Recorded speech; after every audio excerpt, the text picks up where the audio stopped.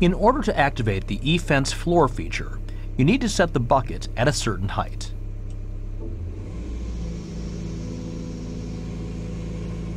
Press the lower left app button and turn on E-fence.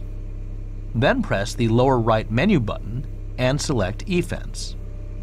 To set the floor where the bucket currently sits as a reference point, select E-fence floor to activate it.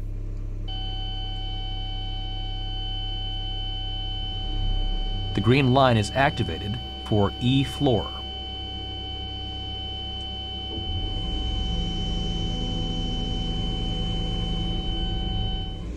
The machine will not allow the bucket to penetrate that area, no matter how fast.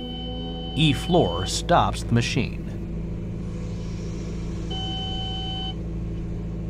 No matter what bucket angle or boom down command you give, the front linkage won't move below the floor you set.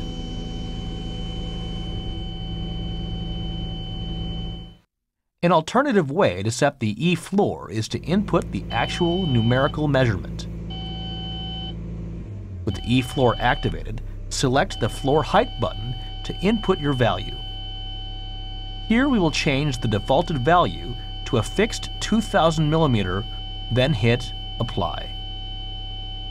Since this floor is set at a much higher distance, the bucket must be raised above this E-floor to stop the tone.